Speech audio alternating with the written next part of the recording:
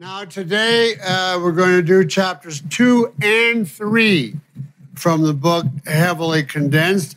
Chapter 2 is the 3 archetypes. A policy in regard to integration is not a primary. Intellectuals learn it ultimately from philosophers and then broadcast to minds in every field their different views of integration. So we have this question: are there 3 different views of integration implied or explicitly stated by the most powerful philosophers of the centuries? And are there by chance only 3 such views? Well, let us look at the 3 greatest philosophers in Western history by universal consent: Plato, Aristotle, and Kant. Of these, the most influential by far is Plato, who was the first to create a system of philosophy. Now, you know his ideas, I am assuming, from at least my course on the history of philosophy. Reality is not this world, but not this world of the senses, but which is merely a world of shadows and appearance, but the world of forms, the world of abstract universals or essences, which is purely non-material. Now, the world of forms is hierarchical. It arises in tiers and culminates in the supreme principle of reality, which Plato calls the form of the good. And later, followers of his, the Neoplatonists, called it the one. This form is what gives unity and value to the universe. It's the ultimate fact from which all the lower forms, and thus their worldly shadows, flow. And it's also the ultimate value, and as such, it is the good which all other goods aspire to. Now, knowledge in this view is not based, obviously, on sensory observation, but on innate ideas, which Plato thought were acquired during an earlier life. The thinker, therefore, must reorient his mental faculty. He must turn away from sensible objects and toward the forms. Gradually, by means of thought alone, he grasps the logical connections among these pure abstractions. Finally, he has a mystic experience of the pinnacle of reality. And the grasp of this ineffable form enables a person to understand how everything else follows from it. He knows at last why all things are as they are and how human life ought to be lived. So Plato's approach to integration, as a result, amounts to this: this world, being only partly real, is not the object of proper integration. To integrate on the basis of sense data, he says, is only a pointless game for prisoners in the cave. An insignificant integration of shadows. Significant integration for Platonism pertains not to this world, but to its transcendent source. Transcendent is a technical, pleasant-sounding word for supernatural. Both mean above this world. Now, in the higher world, by definition, induction from experience is ruled out. Integration is achieved only by means of logic apart from perception. And logic here, of course, is restricted to deduction. Now, when Plato wrote deduction, in the sense of step-by-step inference from a set of axioms, had not yet been clearly analyzed or formalized. So Plato was content to indicate that there are rational connections among the forms, but in grasping these, he allows the knower new intuitions along the way, intuitions that amplify a deductive progression, but in ways that do not follow from any stated axioms. As an exponent of integration, however, Plato does not does not regard such intuitions as isolated cognitive thunderbolts, because that view would entirely subvert the idea of an integrated system. Instead, he holds that they can be connected to the rest and will be ultimately seen to follow directly without the need of logical inference from the forms which govern them. Platonism, in essence, is rationalism, along with everything this presupposes and implies. Now, this is very important to take this down. Rationalism is the advocacy of knowledge through concepts independent of percepts. That's my definition of it. Rationalism is the advocacy of knowledge through concepts independent of percepts. And that implies, as Plato is the first example of, it implies the advocacy of concepts as metaphysically primary and percepts as secondary.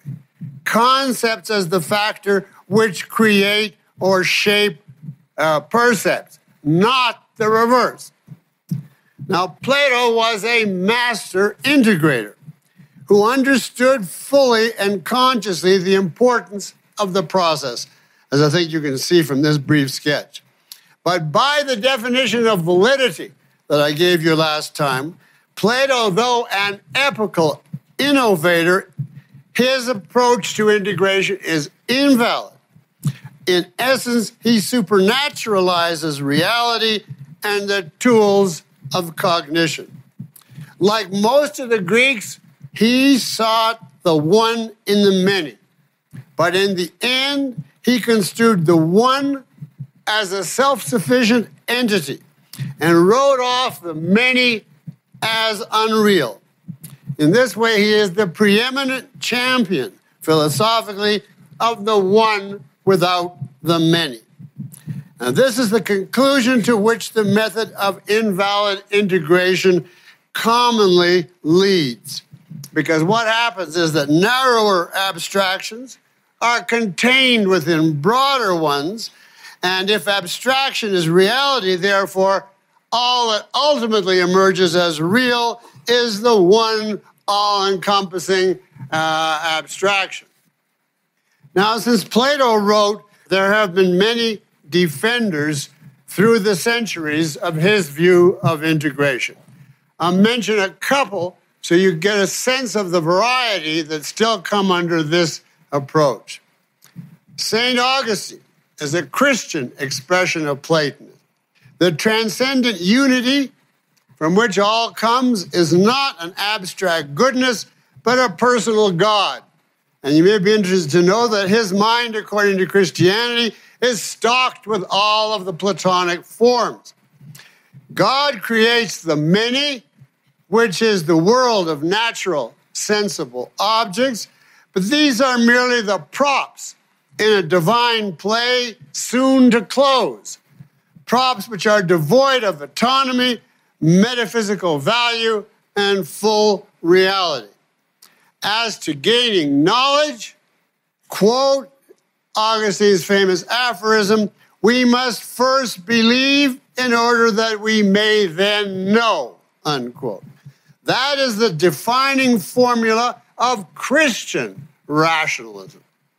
The knower starts with premises in conceptual form grounded solely in faith, and then deduces their implications apart from any reference to observation. So you see, in regard to rationalism, it is irrelevant whether a man turns aside from percepts in the name of principles which he regards as rationally self-evident, as Plato did, or because he starts with avowed dogmas that he accepts on faith in the form that Augustine did. The essence of both is the advocacy of concepts apart from percepts as the foundation of knowledge and ultimately as the essence of reality. Now let's jump to the most influential Platonist of the modern era. You don't have to take all these down, but I just want to stretch your mind a bit so you don't think that every follower of Plato is a Platonist. I mean, he is, but a lot of them have their own system. Let's look at Hegel, the most influential Platonist of the modern era. Now, reality for him starts with three pure abstractions: being, nothing, and becoming. Then evolves in a series of what he calls dialectic triads. First, it becomes a material world, and then an organic world, and then a human and cultural world. And the process is finally completed when all the elements are aufgehoben. They're put together, but they're not. And the result is the absolute, which is described by Hegel as a one without distinctions, although it also has distinctions. Now, this unity, but the one is more important. This unity is true reality. The material world of the many is merely an appearance, a relatively early stage in the cosmic development. And as to knowledge, of course, for Hegel, it's achieved by pure thought following what he calls logic, the dialectic method, which involves a ceaseless parade of accumulating contradictions. A, then non-A, then A and non-A, which becomes the A for the next, etc., until all of that progression disappears into, though it's retained by the absolute. Now you get an idea of the tremendous variety of the primacy of concepts in knowledge and in reality. All of that is the Platonic approach. And there are others, which you'll hear about in this course, which will really surprise you, that I put them in with. I won't tell you. All right, let's go to another philosopher whom Dante called the master of them who know, namely Aristotle. Now, of course, he had a very different system of philosophy.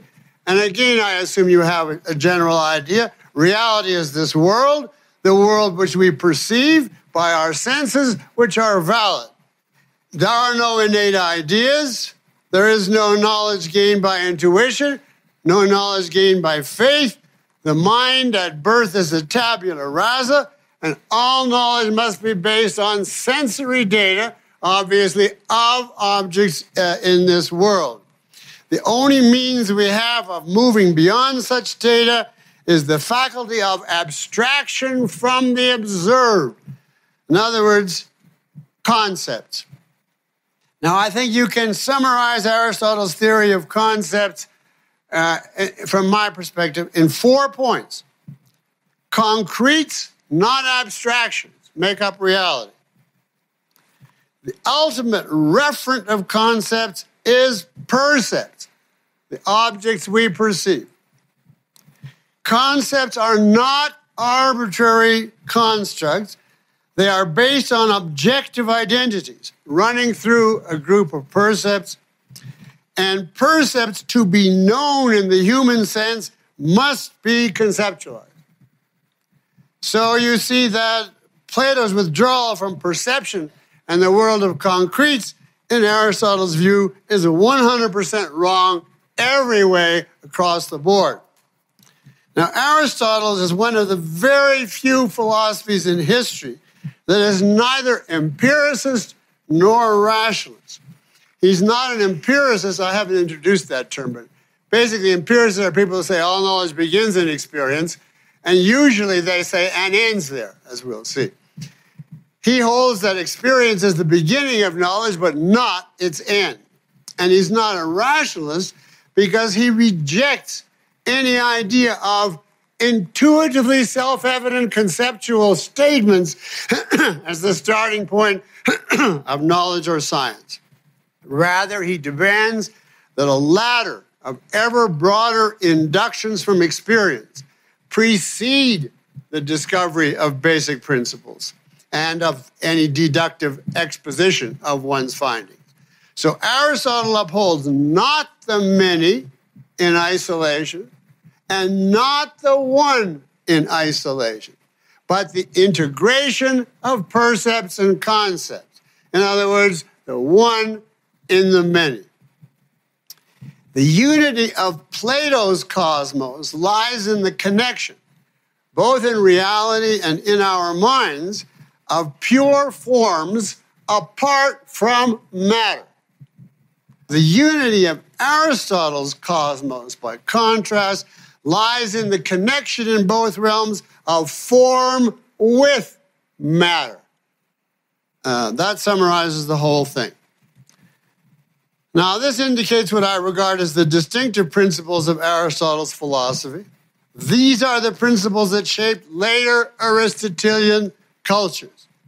There were Platonic elements in Aristotle, but it was not Aristotle the Platonist who moved the world when he did. It was Aristotle the anti-Platonist. Aristotle's system is the first to define and demand this worldly integration to be achieved by rational, that is, conceptual/perceptual means. As such, it is the archetype of valid integration. Now, if Augustine represents the fusion of Christianity with Platonism, his counterpart and opposite is who? Thomas Aquinas, who represents the fusion of Christianity with Aristotelianism. Now, since Aquinas acknowledges that many of his Christian elements are based on faith, his system could be perhaps justifiably classified as a case of invalid integration. But I don't take that view. I place Aquinas in the same integrative tradition as Aristotle. And my reason is that in the fundamental issues of philosophy, the ones that give rise to a view of integration, Aquinas' system gives the Aristotelian principles primacy and shunts Christianity to a secondary role. After centuries of the worship of dogma, Aquinas taught that reason in the full Aristotelian sense, starting with perception, he taught that reason is a self-sufficient, secular faculty. Contrary to Augustine, who had ruled for hundreds and hundreds of years, Aquinas said faith is not the base of reason, and it may not contradict the conclusions of reason. Reason, he said, is the authoritative faculty. Faith is merely a supplement which helps to fill in the blanks on questions where reason is silent. And you see how that opened the door to people coming up with secular answers, and there were no more blanks to fill in. Similarly, Aquinas taught the natural world, governed by Aristotelian logic, is fully real. It's not a lower order appearance. And sensory observation, interpreted by reason, is the only objective ground on which to achieve knowledge. So he's obviously no rationalist. And this applies even to the supreme fact for him, God. He has no Platonic insider conceptual ladder which he jumps to ignoring this world. He believes you have to prove God, and you have to prove him starting with sensory perception, which is, death to religion, although he didn't know it. So he presented 5 arguments, each starting with an observed fact. Now, that they're invalid is irrelevant. From his point of view, God, so far from subverting nature, is an inference from it. And of course, a conclusion can embody no greater reality than its premises. So if the facts of nature are what we need to prove God, then nature has primacy, and God is something that we get from it. In the same way, we only know atoms because of nature and because of the observation of nature. So observation is the primary on which atoms depend. You can't say they're more real than the observations which lead to them. Now, I don't think he was aware of that. It took a few years.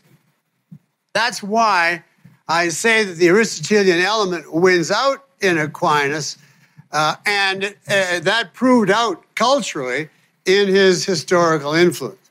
So despite these seeming tremendous obstacles, I have no problem with identifying Aquinas as an advocacy of valid integration.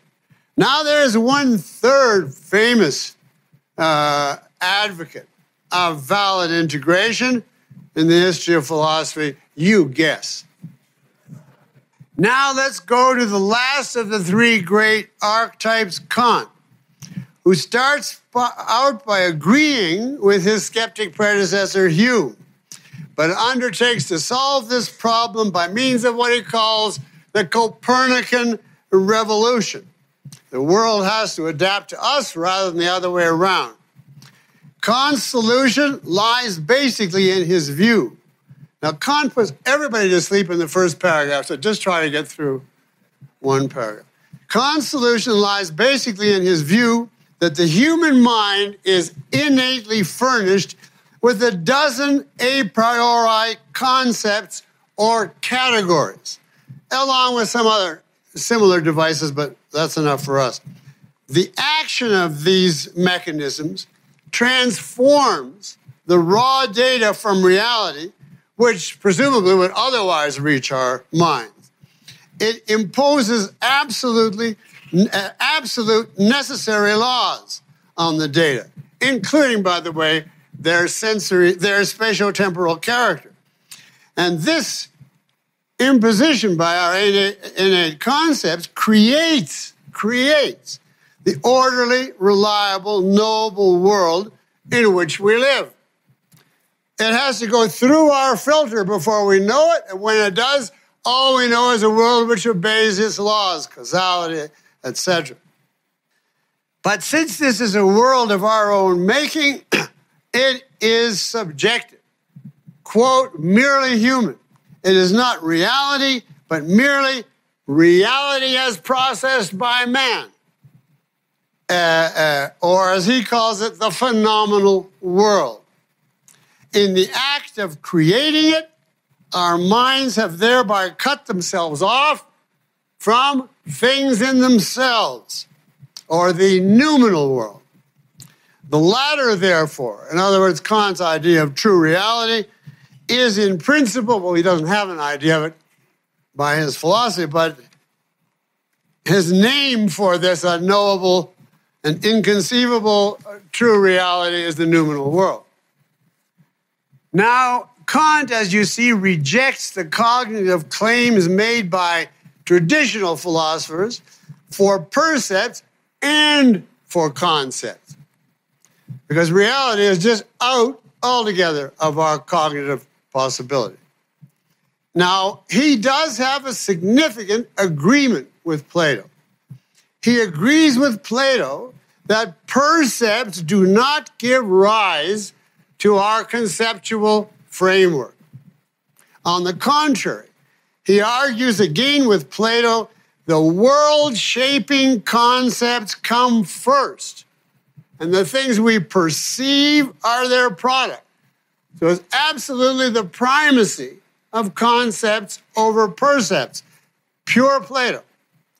But, and here he becomes Kant, these concepts he holds as against Plato. These concepts that we have in us represent no grasp of reality, nor can they be validated by inference from any kind of axioms,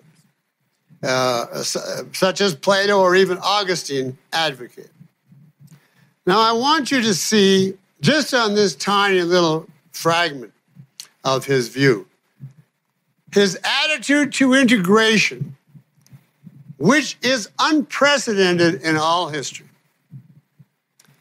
He takes aim directly and explicitly at the very nature of the process of integration itself. For details, you'll have to read the part in the Critique of Pure Reason, which he calls the transcendental deduction of the categories, and which is the heart of his proof and of his whole system. But what it amounts to is this. I mean, I'm condensing like a drunken theory of relativity into a sentence. But That's the best I can do at this time. The categories, he tells us, achieve their crucial world-creating result because of their distinctive function. These concepts are a priori synthesizing mechanisms of various types.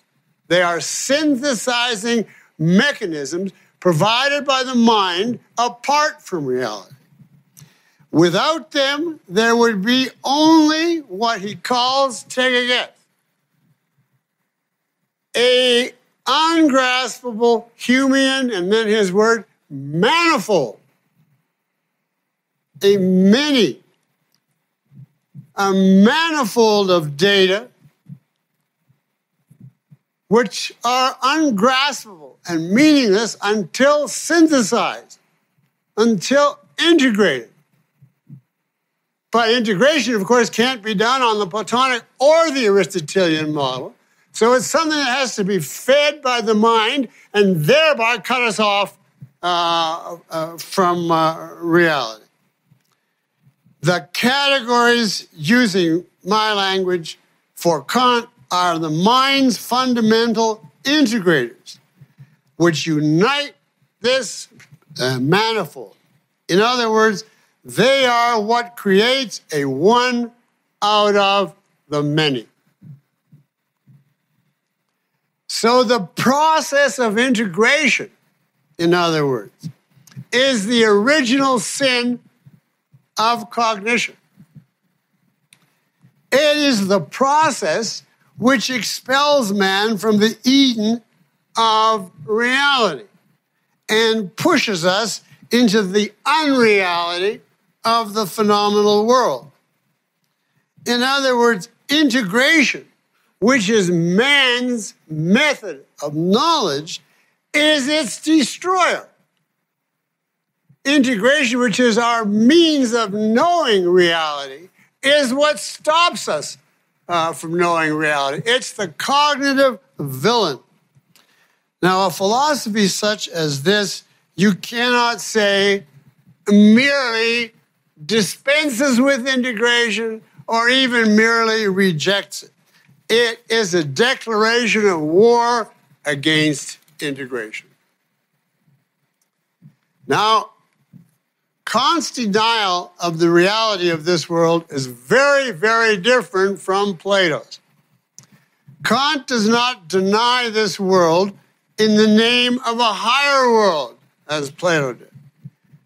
He denies it in favor of the inconceivable. In other words, of nothing. Nothing as far as human consciousness is concerned. In other words, he denies it for the sake of the denial. Nor, unlike Augustine, does he deny man's consciousness on the grounds of its inferiority to a superior infinite consciousness. As Ayn Rand has shown in one of her most brilliant observations, Kant condemns man's consciousness precisely because it requires a means of consciousness. In other words, because it is conscious. Now, it is only a reformulation of these points to say that it is the very same philosophy of these fundamental negations that we see here when he denies integration because it is integration. On all this basis, I maintain that Kant is the first and greatest nihilist in the history of thought, with no predecessors. Not in his sense. And if you want a definition of nihilism, which we're going to use quite frequently, I define it as one who works to destroy man's mind and values. In other words, what he is after is nihil, which is Latin for nothing. But he's after something. He wants to turn the something into nothing. Now, Kant was a devout Christian, just like Aquinas. But this is not the reason he became a historic figure, and it is not the essence of his viewpoint. His Christianity I would describe analogically as a few dying shoots still poking up from the barren noumenal soil. And these shoots, these growths were quickly uprooted by the main line of his successors, who just threw the unknowable aside as unknowable. Therefore, let's forget it. And then they had their own procedure from there, as we'll see. So you see, a thinker such as Aquinas, who gives reason primacy over faith, can't help but subvert religion, however religious he is, whatever his intention. And the same is true of Kant, who gave nihilism primacy over faith. He can't help but subvert religion, no matter what he does. Now, as we'll see, all this subversion could only go so far. Now, another point here. It's really important that you understand Kant, because he is a major, major figure in understanding the world today. And I mean specifically his approach to integration. Kant reaches his conclusions systematically, but he is not a system builder. On the contrary, he is an anti-system builder. Historically, he is the main eradicator of system building in Western philosophy. He presents an intricate argument, true, in order to show that argument is futile. That is, argument about reality. He integrates a very complex series of premises in order to prove that integration is invalid. Now, a systematic argument that the questions of physics are unanswerable is not a system of physics. It is the opposite. And the same applies to a systematic negation of philosophy. Now let's look at Hume for a moment in relation to Kant. If you look at him as an advocate of integration, or as his theory of integration, he's just as much of a nihilist as Kant. But there is still an important difference between Hume and Kant in this issue. Hume, having discarded all knowledge of reality, is old-fashioned enough to bewail his ignorance. He claims to prove that a lunatic is philosophically interchangeable with a sane man, but then admits that, despite his treatise, sanity and not lunacy is what practical life requires. So he concludes that philosophy is an idle amusement which men are well advised to ignore. Now, this kind of attack on integration could not have generated a cultural movement, because an idle amusement has a short lifespan. Kant, however, was not playing games. He was creating a new type of man, which we can call the modernist, who did not exist before. Because skepticism for Kant, now try and take this in, skepticism for Kant is not a negative, but a positive. That's implicit in what I've said. It is not a blow causing paralysis, as to Hume, but the gateway to a life of action and fulfillment. If we seek to know reality, Kant tells us, then we're in Hume's position. We're helpless. But if we give up this age-old quest, if we smash 2,300 years of philosophy with a transcendental hammer and proudly flaunt our ignorance, then we are free to create the kind of world we need.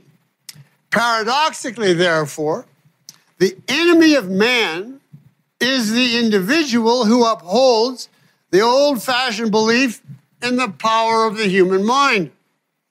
The enemy is the individual who struggles to preserve and protect what he ignorantly calls, quote, rational values. The truth is that our thoughts and values cannot be rational in the traditional sense, because both depend on our exploding the old-fashioned myth of man's, quote, rational faculty, which grasps reality, whether out of Plato or Aristotle. Now, to turn a mind's confession of bankruptcy, I can know nothing, our consciousness is worthless, our means of knowledge is the destroyer of knowledge, to turn that into the base of a promising new way of life is an unprecedented feat, which has had unprecedented consequences. Now, there had been many earlier outbreaks of simple skepticism. I don't know, who knows, nobody knows about whatever question. The ancient world witnessed that, the Hellenistic world witnessed that, the Renaissance certainly witnessed that, but all those had been viewed as brief bursts of disillusion, to be quickly answered and dismissed with a new system of ideas. But Kant is the reason why that never happened after him. He's the reason why skepticism endured and why in our own day it still reigns triumphant. Now, maybe a touch on his followers. There were followers, especially in 19th century Europe, who worked out a post-Kantian version of rationalism. So in other words, Kant influenced the rationalist tradition. And the main one there is Hegel and his countless disciples. We took a quick look at him. That did not, however, change the method of integration, the approach to integration of rationalism. But the dominant trend after Kant, especially in England and the United States, was a post-Kantian version of empiricism. And here, the skepticism and nihilism of the post-Kantians is just so eloquently expressed that I'm going to let the cases that I give you in subsequent lectures speak for itself. But if you ever heard anybody say, for instance, oh, that's a complex world, it's a pluralistic world, you can't take some system of abstractions and try to put order on the brute data. You have to take each case on its own terms, and you're distorting reality if you try to put it all together, if you try to integrate. All of that is a purely Kantian, hostile to integration legacy. Now, I had to go through a few stages to get there, but the root is back in Kant's critique of pure reason. Now, let me encapsulate, before we go on, the three archetypes, Plato, Aristotle, Kant, by identifying in purely emotional terms. Now, I know this is emotion, but I've already given it literally. Identifying in emotional terms their appeal to their champions through the centuries. Plato appeals, let's put them all three at the best. Plato appeals to soaring idealism, scornful of the practical. Aristotle appeals to joyous realism at home on earth. Kant appeals to rage. And that is the three that we have at work.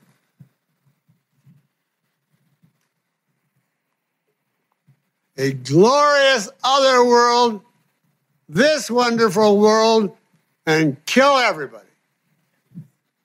Now let's go to chapter 3, which is called two variants. And I want to first explain to you why these two arose and then look at each one separately. Broadly speaking, Western civilization after Greece has gone through three periods. A Platonic era, that's from about 300 BC right on through the Middle Ages. An Aristotelian era, which is from the Renaissance through the Enlightenment, the 18th century, and a Kantian era, the last 2 centuries. And this, as you'll see, means two further variants of the three that we've already looked at. They're variants, so they're not brand new independent ones, but they're different in certain ways. Now let's just see what led to the first one. The first one in the modern world occurred when medieval Platonism encountered modern secularism.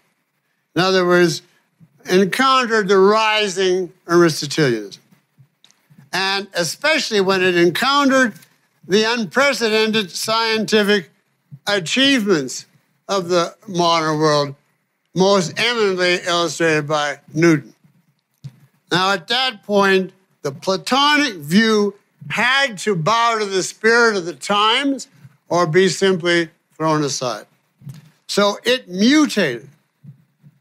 It retained its Platonism, but tried to bring in the secularism that could not be fought.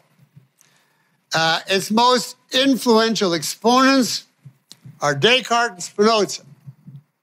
In the modern world, I say. And they held on to the basic rationalist premises of Plato. They're both rationalists. They held on to the primacy of the supernatural over the natural and of concepts over percepts. But they rejected the idea that these premises entailed the metaphysical downgrading of this world into a realm of mere appearance. On the contrary, they held, and this is where the secularism was influencing them, this world is fully real, and they said, no matter how important certain non-empirical concepts are, no matter how independent of percepts and how much at the base of our knowledge, we still cannot simply banish percepts from cognition as Plato has done. They have a role to play. Now, this type of philosophy is Platonism, but with a key Aristotelian element added. So I identify it, hopefully not too sarcastically, as worldly supernaturalism.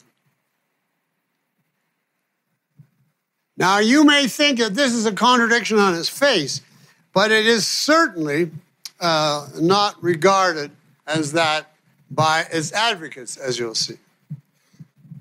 Now, this form of Platonism in the modern world was dominant from the Renaissance through the 17th century, and it has had representatives in the various cultural fields ever since then, as we'll see. It's rationalism mutating in the face of Aristotle. Now, the other one is empiricism mutating in the face of Kant.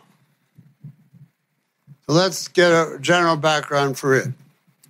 The early modern scientists, despite the fact that they denounced Aristotle as a medieval, did accept in practice every one of his essential tenets in regard to integration.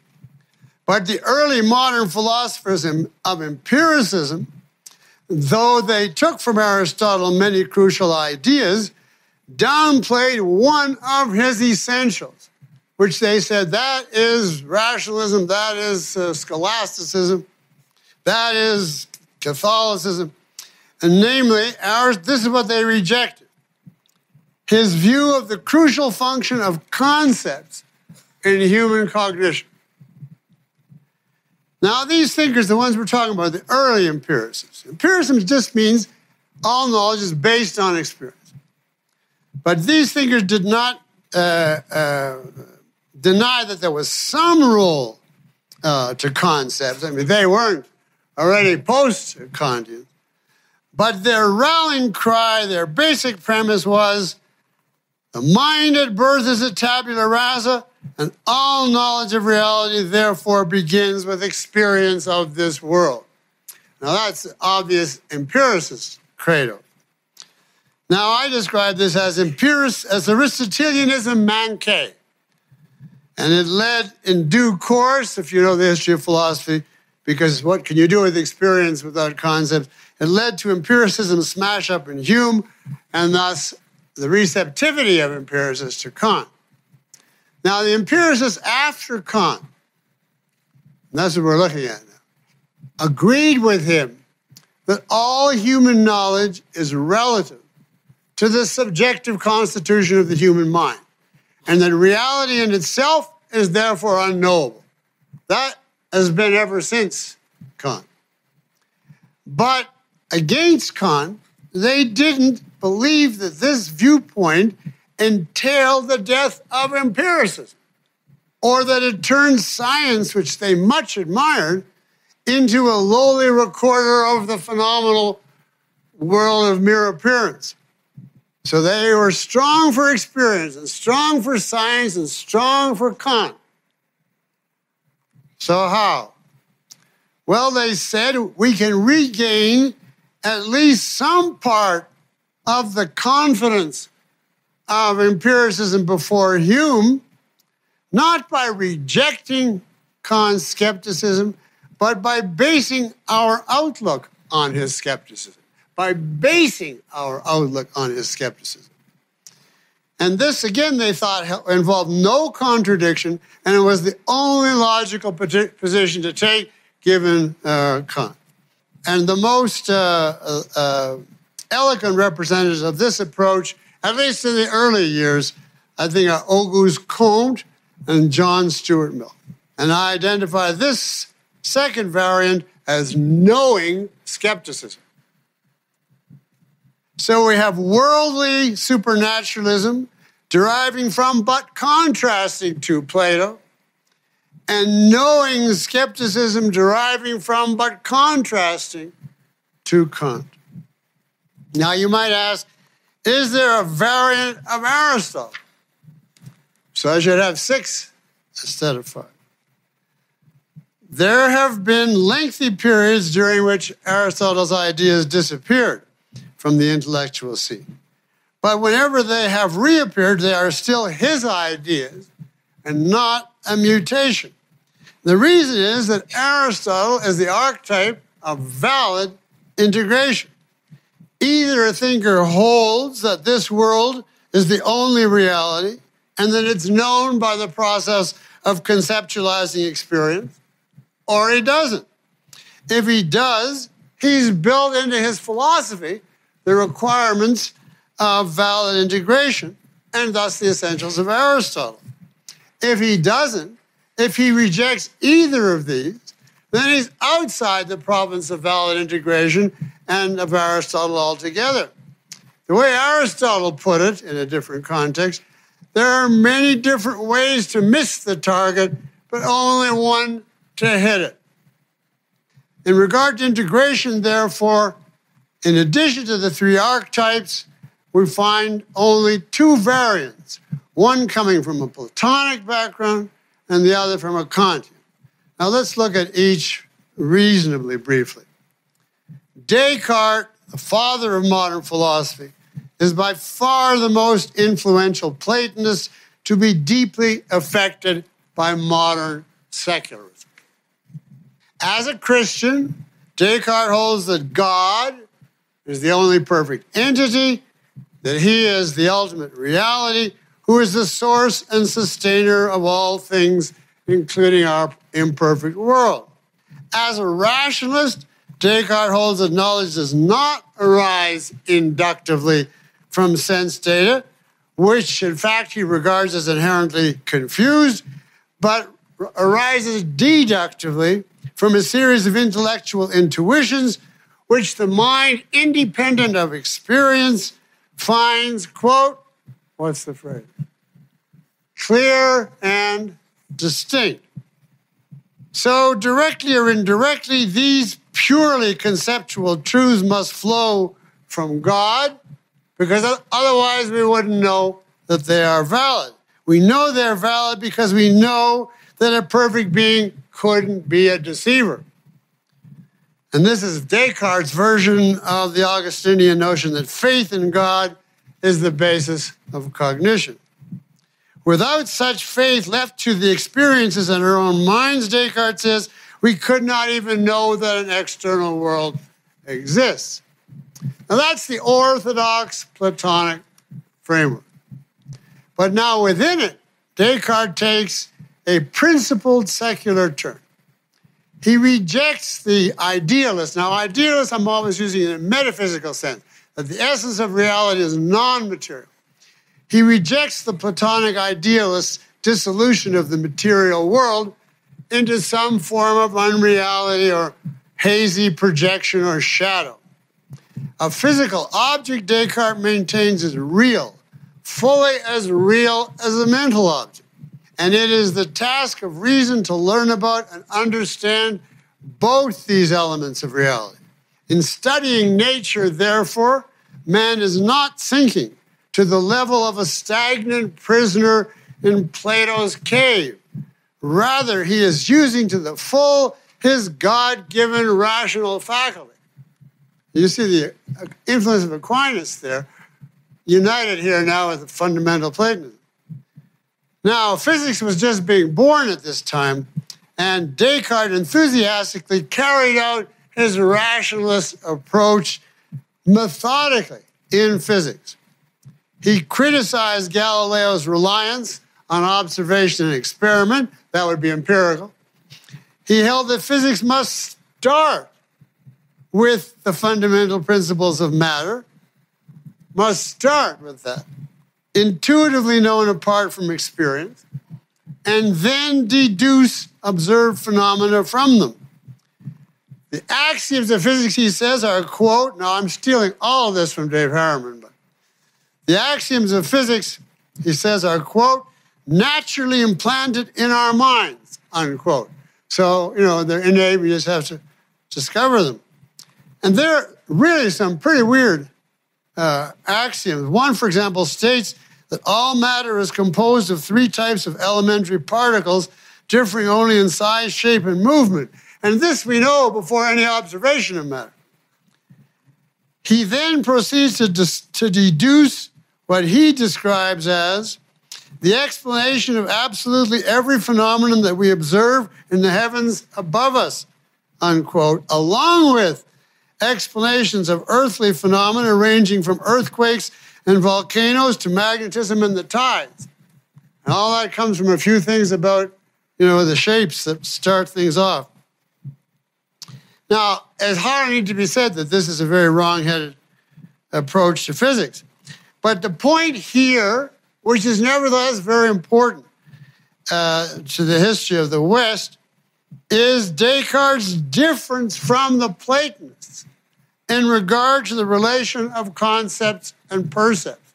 You cannot write him off as, he's just another Platonist.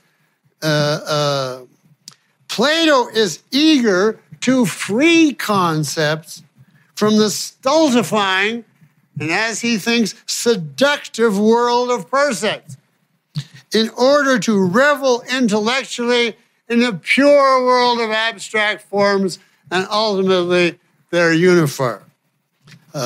He wants a world of floating abstractions and scorns this world.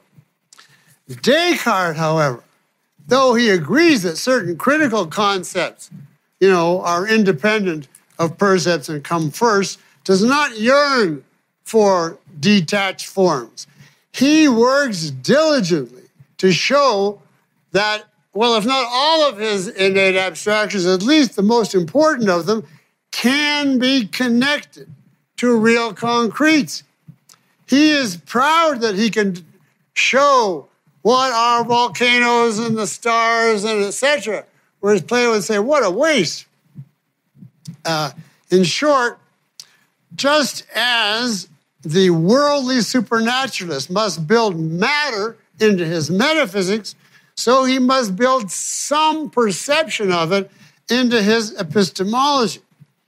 Now, the extent of these people's commitment to perceptual data varies widely from case to case. And it depends entirely on the extent of their religiosity. The more religious, the fewer material things they think are important or sensory perception. The less religious, the more. Now, I think the above is the broader reason why Descartes bases knowledge on God's goodness. If concepts, some or all, think of this problem, have to correspond to percepts, of which they are logically and genetically independent, how is it possible that that correspondence will take place?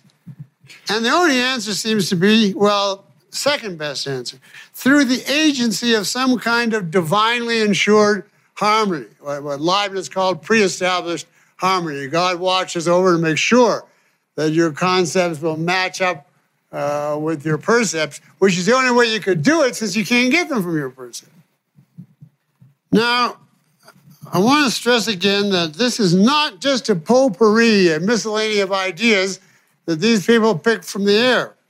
Secularism for Descartes is not independent of Platonism.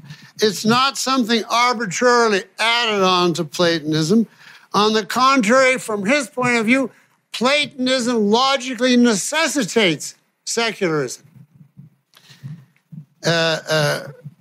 For Descartes and this whole school, God is not an escape from this world.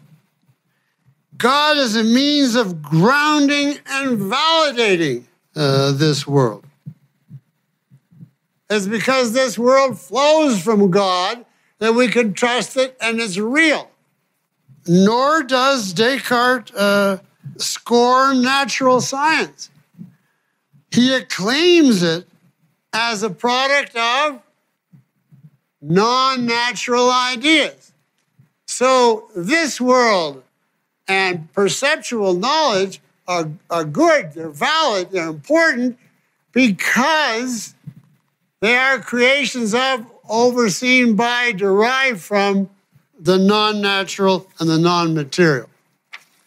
You get the fact that that is therefore a system. That's an integration. You might not like it, but you won't like a lot of integration. But you can explain everything as part of that totality. Now, Spinoza is an even better example, but he's a great philosopher, by the way, on his own terms. He even has a lot of really true things. So I'm just going to mention it in passing, but if you have a couple of months free, you should read his book. According to Spinoza, Spinoza is a pantheist. Reality is God. God is an entity with infinite attributes, only two of which we can know, and those are mind and matter. So Plato's idealism is false on the face of it. The concretes of the physical world, just as of the mental, flow from and express God's nature, and it is therefore a complete mistake metaphysically to treat one of them as a despised stepchild of another higher reality. This again, he certainly believes in God. All is God. He's been called the God-intoxicated man, but part of that for him is the absolute reality of the physical world. Now, again, in epistemology, there's always two issues, reality and concepts, percepts. Those two, as we'll see, are going to define all the combinations, are going to define all the different approaches to integration. Spinoza is a rationalist. His work is deliberately modeled on geometry. What is it called? Ethics demonstrated geometrically, but the title is in Latin, and then everything is numbered, and the propositions, the scholia, etc. And there's articles in journals, book 1, scholia 13 to chapter 2, proposition, whatever. However, like Descartes, he cannot rest content with a system of pure concepts. He repeatedly discusses observational phenomena, and he sees clearly the need to explain why it is that his system of detached ideas correlates with the world of material objects. And again, following Descartes and Augustine, he invokes God as the validator, but he does it in a really cute, unique way. Since both mind and body express equally the essence of God's nature, they're just two of his attributes, there must be a parallelism between them. Every mental event, including every idea, must have a physical correlate that's inherent in the fact that each of them is expressing God, which each of them is. So that's a psychophysical parallelism of Spinoza. It's the best attempt in the whole history of philosophy to explain the application to this world of non-worldly ideas. Now, as in Descartes, Spinoza's Platonism is fundamental and his secularism is derivative, but for both men, nevertheless, the latter is real.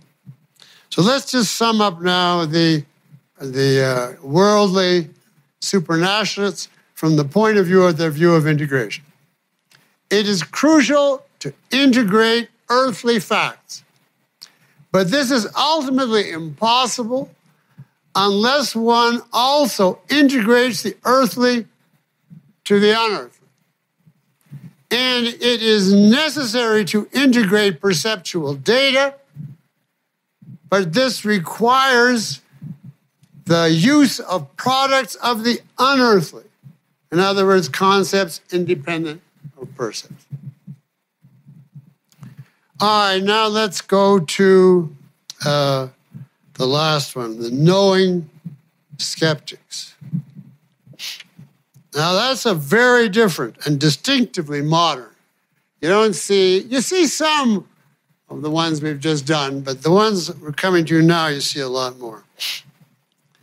Now, since the roots of this one are in Kant, he has no antecedents in the ancient world, whereas you'll see, well, if you ever read part 3 of my book, Descartes and Spinoza have many, many similar counterparts in the ancient world. In essence, this type of philosopher is an empiricist who is still committed to fly, even though his wings have been removed. Now, one of the originators of this variant, he was much too traditional to apply his new principles consistently, but nevertheless, extremely influential start was Auguste Comte, the coiner of positivism, and by the way, also of altruism. A philosopher who is much more influential than is normally given credit for. Kant, as I've said, is a Kantian skeptic on Kantian grounds, but he draws from this base a different conclusion than Kant. He drops the unknowable noumena precisely because they're unknowable. And of course, he then has to drop the noumenal mind, the mind as it is in itself with all its categories, the mind that's supposedly antecedent to and conditioning our experience. Well, what is he left with then? Well, he says, the sum of that which exists in the only possible object of knowledge is Kant's phenomenal world. Phenomenal world. Phenomenal stripped of the noumenal. And what is that? That's a world made of a stream of sense experiences. That's it. Now Kant gives his famous, Comte gives his famous 3 stages of mankind's rise. First was the theological, which invokes supernatural causes to explain natural events. Next is the metaphysical, which allegedly explains events, worldly events, but uses abstract, unobservable factors, supposedly lurking behind the scenes that do the explanation. For instance, the essences of things. Whoever saw an essence or the underlying nature of something?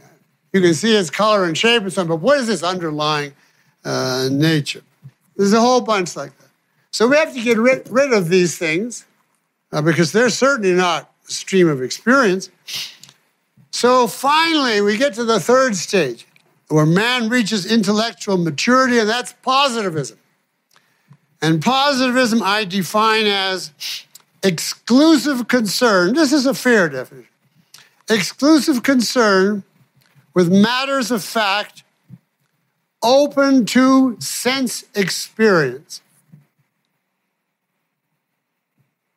while rejecting any speculation or theory about unperceivables. All of the perennial questions about reality, therefore, which rationalists and even most empiricists had struggled with and claimed to answer, have to be thrown out. They should never have been asked. For instance, is there an external reality? That's a metaphysical question. I can see the apple, but what do you want me to see in order to say it's external? There's no experience of external. That's out. The apple is it independent of us? You know, as a tree falls in the forest, who knows? Can you see what's there when you're not there? I mean, it's on the face of it, it's a metaphysical question. It can't be answered by observation.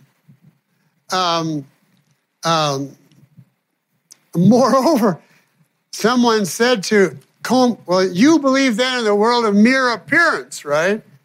He says, that's ridiculous. How can I perceive a distinction between appearance and reality? There's two words for what I see, that's all. There's no perceptual way to grasp appearance, and therefore I won't answer, is the world appearance or is it reality? It is, that's all I'll say. And then his disciples, as years went by, said that these questions are worse than invalid. They are absolutely meaningless because the sounds which you use to utter them describe nothing. That is nothing perceivable and therefore nothing. Now you can see, I think, that positivism, since it restricts itself so strongly to sense data, will have a definite and, in fact, in several ways, unprecedented animus against conceptual knowledge. The rejection of metaphysics is just one expression of this. It's tantamount to the banishment of concepts from philosophy. And how long can philosophy survive when you take concepts from it? But a related shrinkage in the role of concepts is to be found in their view of science. And remember, they treasure and admire the field of science. They despise metaphysics, but they present themselves as impassioned champions of science. But positivist science, scientist Comte stresses, cannot use concepts in the attempt to discover the underlying causes of observed events. Such causes, being by definition unobservable, are metaphysical and are barred from rational consideration. What can science do then? Have you ever heard this one? Science can describe, but it cannot explain. It tells us how things happen, but not why. Well, what about you say all the broadly integrating concepts of science, like atoms, fields, forces, energy? A myth, unperceivable, out.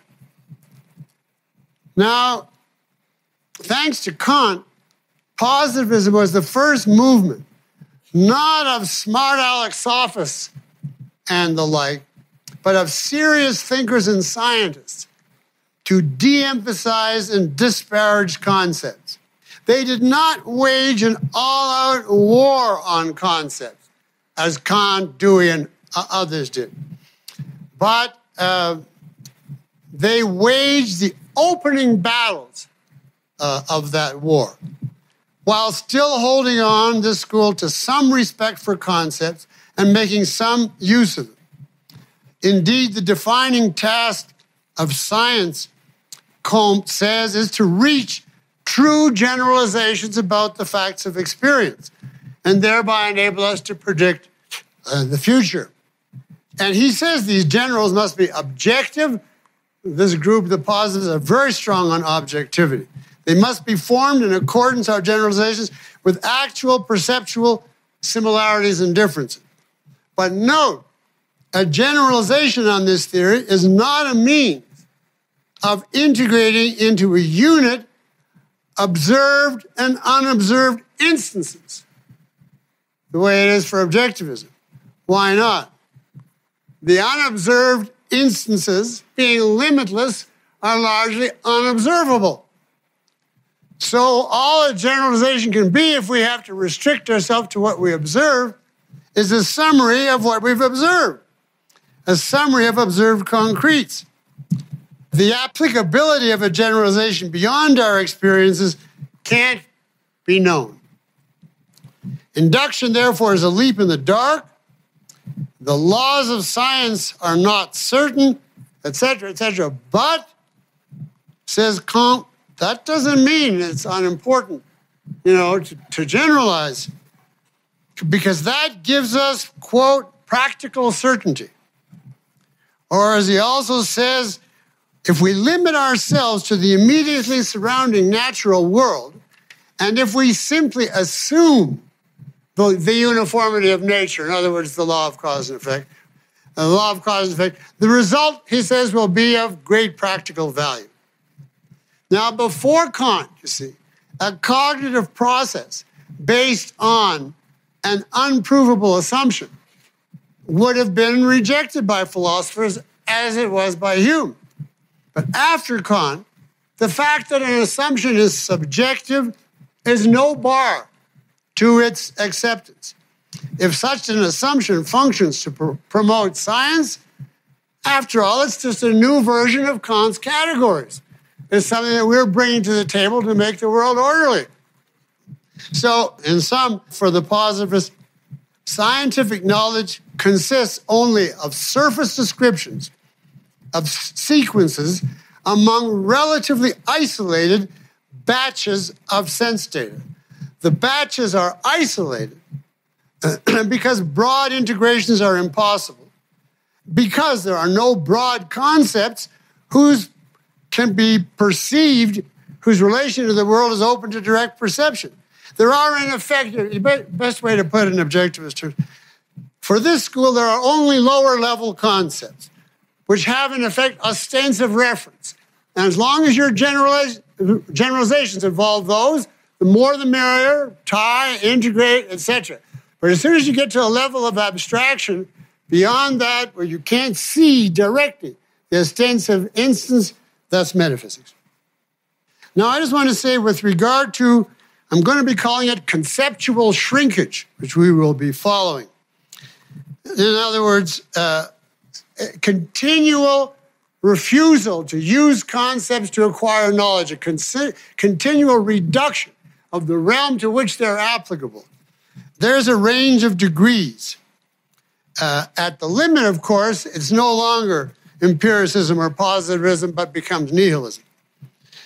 And in relation to this spectrum, Comte himself is conservative, and he would undoubtedly have been appalled by later developments. It still remains true that his philosophy was one of the first influential intermediaries in this conceptual shrinkage between Kant and what was to come. Now I have a whole section here on John Stuart Mill, which I'm just going to drop, but I have to read you one quote from John Stuart Mill, who's basically just a disciple of Comte. Quote, "I consider it nothing less than a misfortune that the words concept, general notion, or any other phrase to express the supposed mental modification corresponding to a class name should ever have been invented." That's pretty clear. Now, just to conclude, I want to say that positivism is not a system of philosophy. It not only fails to offer answers to the questions of philosophy, it insists on the illegitimacy of the questions.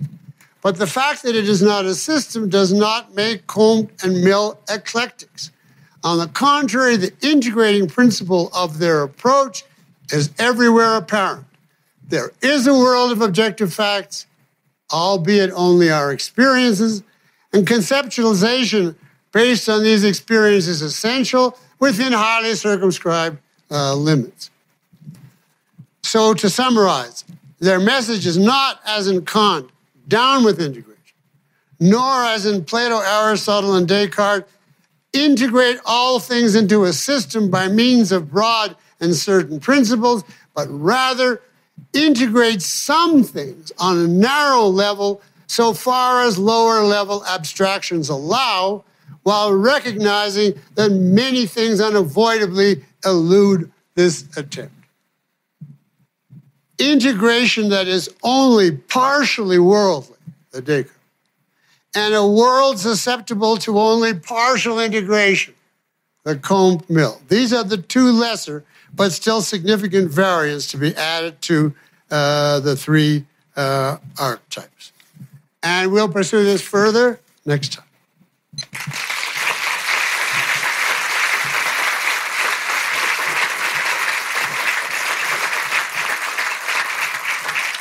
Now, next time, I actually get to present the dim hypothesis, all of which I've been building up to now. Now, we actually have some time for questions. I'm going to stay a little after the hour, but if you need to leave for lunch or it's too hot or whatever, there's no hard feelings at all. Just get up and walk out. I'm sure if I were in your place, I would do that. So, yes. Could you say anything about pragmatism and how it would relate to the two variants? Oh, well, I would. Pragmatism is not one of the two variants. Pragmatism comes directly under Kant. And you'll see I have 5 different classifications for the 5, D, I, and M, and then I subdivide D and I subdivide M. And let's just say for the quick summary, there's the benign and the depraved form of D and of M. And the pure Kantian type is the worst form of D, and that's Dewey. Dewey is one clear example, and you'll see, I don't want to say it right now because when we get to education, we're going to be covering progressive education, and that will include Dewey and everything he's done to education. You'll see that is very, very much in contrast to the D1 approach to education, which is like, well, I'm not going to give the whole lecture. You'll see. Yes. I have to remember to turn my head. Yes. Last time you talked about integration as being the only way we can form concepts, or these are mine, I forget your exact words. And differentiation, you said that, I'd like you to talk about differentiation, because what I'd heard before, I don't remember if it's from you or Harry, was that the two faculties of the mind are integration and differentiation. Well, I would put it this way. Certainly, that's in OPAR. Mm-hmm. But the thing is, differentiation by itself is something anyone on a lower and even a non-human level is capable of. He can't conceptualize his differentiation, but he can see it, this isn't this isn't this. By itself, that takes you nowhere. That is like the concrete-bound mentality, or the people before Thales who don't say anything in common. The human element comes in when you can put together and see similarities as against this. Now, it's true, you have to see the similarity as differentiated from something else. But what is important is that you do see the similarity, and that then you can do something to take everything in that class and put it together in one unit. Now, again, that unit is of no use unless you can differentiate it from other units. So differentiation runs always all the way through. But it is, I would say, it's like the valet of human knowledge, whereas the integration is like the lord of the manor. Integration is what a human knowledge consists of. But to acquire and to maintain, it has to be continually separated. But the separation per se takes you nowhere, you see. That's the best I could do. It's a good question because you can't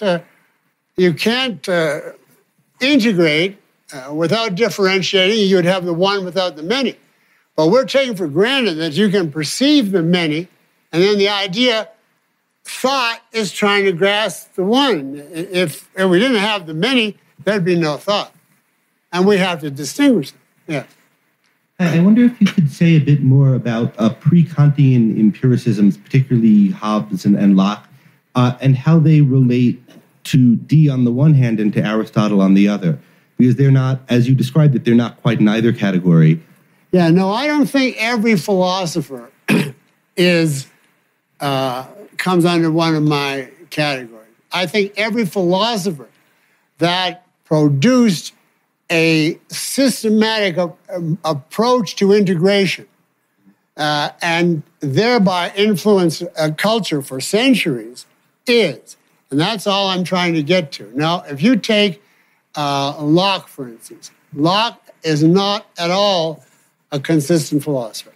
I mean, you could say no philosophers are consistent, but I mean, in the way in which Descartes is consistent, Augustine is consistent, Hegel is consistent, Locke is a hodgepodge. You can find in Locke strong elements of Aristotle, strong elements of Christianity, strong elements of Descartes, with no idea that there's any inconsistency. It's been said he's like the Bible. You can find in him whatever you want. So it would be impossible to get out of Locke a theory or a view of how to use your mind in integrating. He thinks ethics is purely deductive from floating abstractions.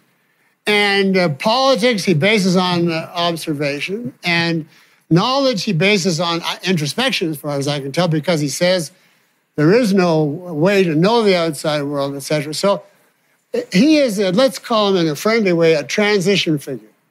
And I can't, it's simply not of significance culturally. Now, that doesn't mean he can't come up with a theory, for instance, rights, which will have a tremendous influence.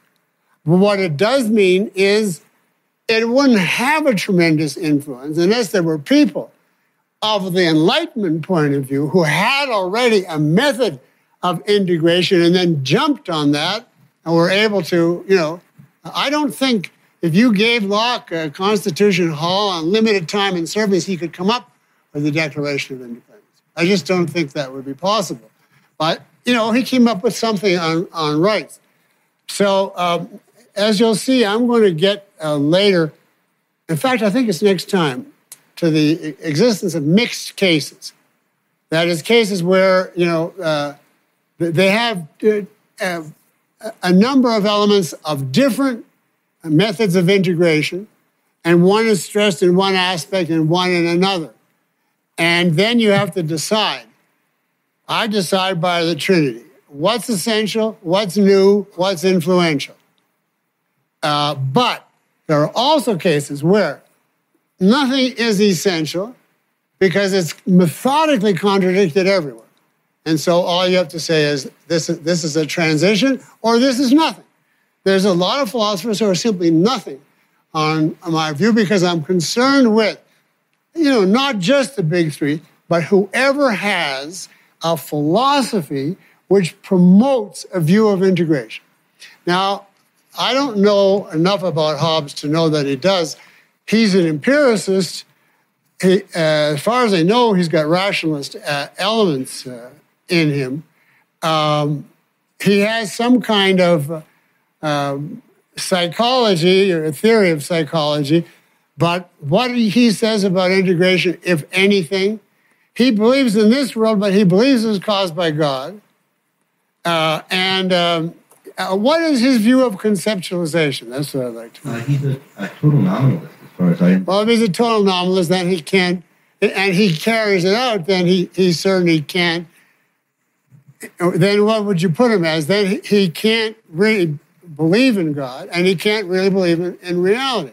He'll have to be a proto-positivist. That's what I was wondering. A lot of these figures, Locke in his worst moments and Hobbes seem like they're proto-D, and I was wondering about that and how it's possible, but only in retrospect. I don't think Locke or Hobbes or any of them before Kant, Hume, in their worst, most drunken orgy, would have dreamt of the destruction that Kant unleashed. So I'd be very hesitant. I say, you can say there's element in here which, if made a whole philosophic approach, would be D or whatever. But I don't see that. There are so many philosophers, usually minor ones or transition ones, that you can't really classify. But in every case, so far as I know, they had no influence. There's an Aristotelian era. There's a Hegelian era. There's certainly a Kantian era. There's an Augustinian era. There's no Hobbesian era. There's no Lockean era. I mean, there's no Berkeleyan era. There's just, there's not enough there, and it's not new enough, it doesn't reach into men's minds and tell them, this is how you must think about everything. So, I'm trying to say something. A man can be great in his work, and that does not mean he will be culturally influential. And I think the best example of this, which shocked me, but is absolutely true now, it's out of philosophy, in literature. Shakespeare was not an influential writer. He's a great writer, but there is no such thing as a Shakespearean era. He's not a classicist, he's not a romanticist, he's not a naturalist. There was no, I think people couldn't live up to his genius. The most you could say is he takes from the Greeks an element which is characterization, large-scale characterization, and theme. But so in that sense, he wasn't an original way of integrating, which is what I'm looking for. But in other words, by leaving someone out, I'm not derogating him as unimportant. I'm saying he didn't provide to a culture this particular advice and guidance that would shape everything in that culture. The reason I had asked is because I was wondering about the role that empiricism plays in getting the moderate disintegrators going.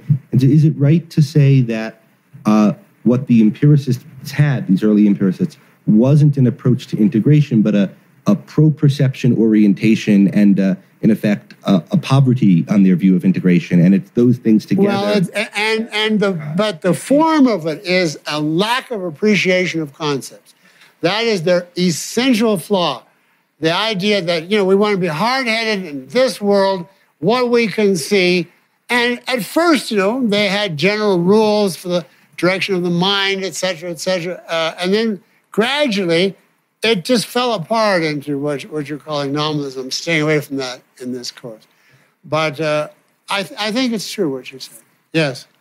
In relation to yesterday's lecture, you were talking about the one and the many, and you distinguished between certain wholes that we were going to consider, which were cognitive wholes, and then did you mean metaphysical wholes we're not going to consider versus the man-made wholes are the ones that we're going to be discussing? I'm concerned only with human action, with what we do in creating the cultural products that reflect what our society is, novels and schools and political systems, etc. I'm not concerned with the solar system, which we did not create. I'm not concerned with the galaxies. I'm not concerned with the law of gravity. That is outside of us. So I think that's pretty clear. Are you saying that Kant was an anti-integrator because he rejected concepts and percepts as unreal? Because you said that he thought the categories were the integrating mechanism of the human mind.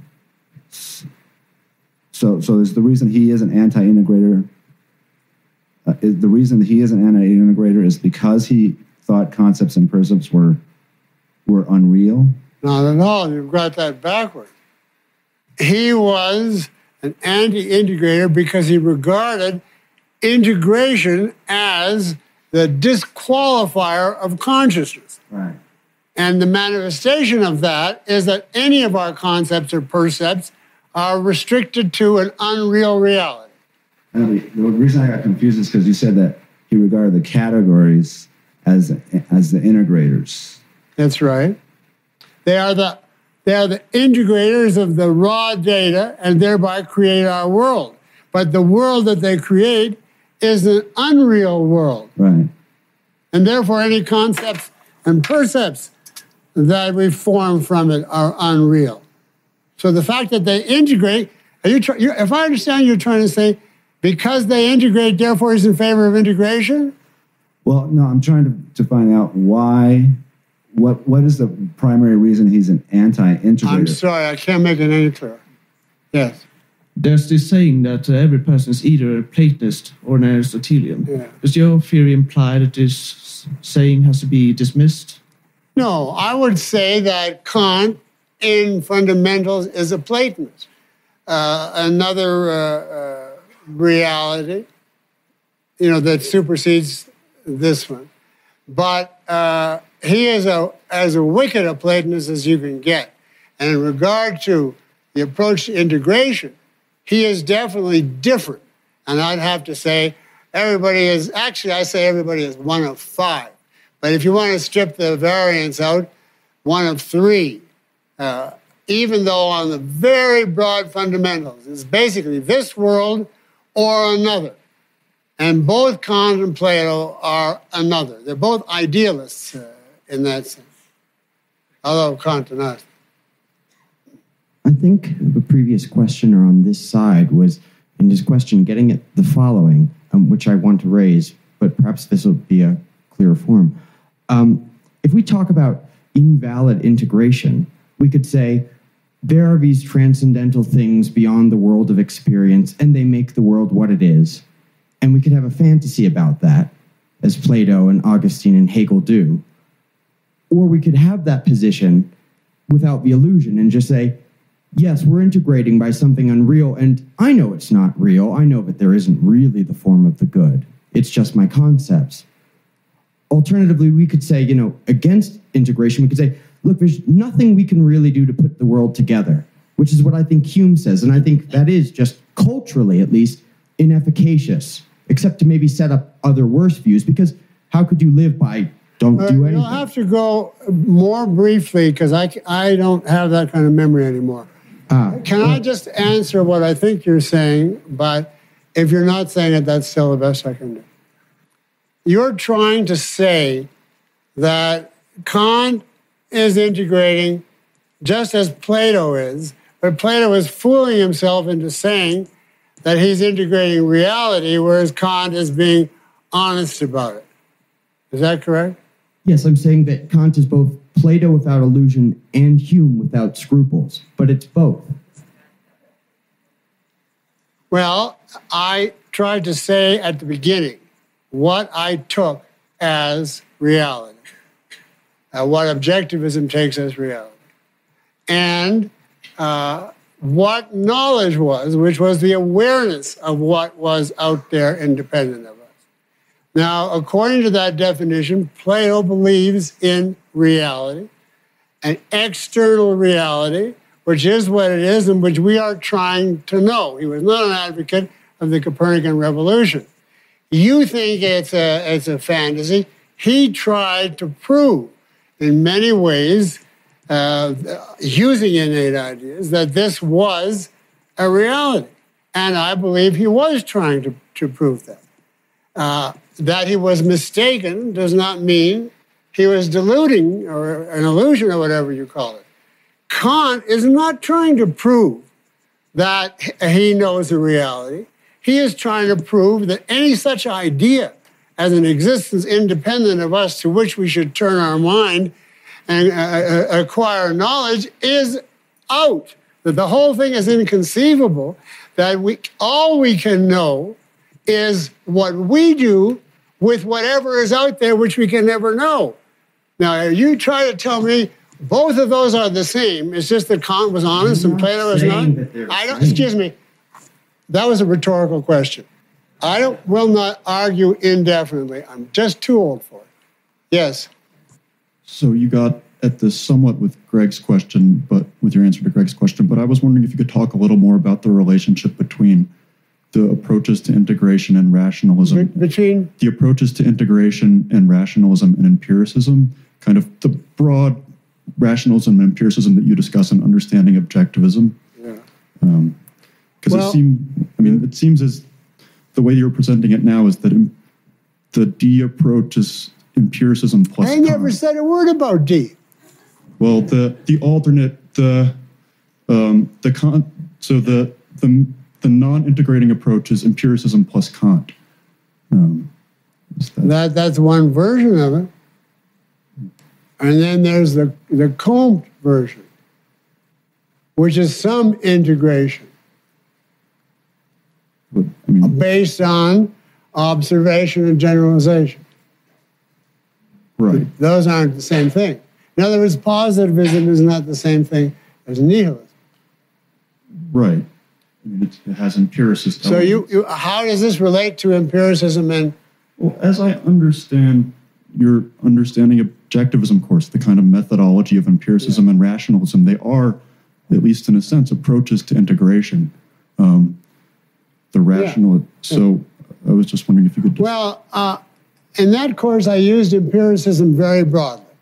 For anybody that is at home, that was a how-to course. And it was for anybody who was at home with observation and concretes, but it was out of their depth and felt that they couldn't function if, as soon as they got to broad conceptual integrations. That's what I called empiricism. And we even said at that time, if you'll forgive me, that I say that to half the class here, that women were more inclined to empiricism. And then we said rationalism was the other approach. Namely, people were at home with broad abstractions and loved to deduce all of objectivism from A as A without any reference to observation, but felt lost when they had to actually read the paper and figure out what do these concretes mean. I was contrasting it in that broad way, but I'm looking at it in a more technical and in a much more specific way now. I'm not simply saying, are you at home in concretes and or do you like floating abstractions? I'm saying, how would you put together a view of abstractions and a view of reality that would lead to a method of how to integrate the data that confronts you in any given field? That is the only similarity is that empiricism broadly means you start with experience and build from there. But the early empiricists thought you could build a lot. Then by the time they got to Hume, they thought you could build nothing. And then by the time they got through Kant, they thought you could build a little bit. The rationalists said you have to be, in your world of abstractions. And then they got down to Descartes and Spinoza, and it has to be in this world. So it depends. I'm making more distinctions because I have a different purpose in mind, and that is not to. That course was called Understanding Objectivism, if I remember. My goal is not to help people understand objectivism, but to show that a certain view of concepts in relation to percepts has tremendous, and a certain view of reality correlated to it, has a tremendous influence on what creators in all the main intellectual artistic fields actually do. And it does so through their idea of what should be their policy in regard to integration. That is a much more specific policy, purpose, than simply to try to say to males, drop your floating abstractions. See what I mean? Now, how are we doing? Okay, 12 o'clock. Okay, thanks.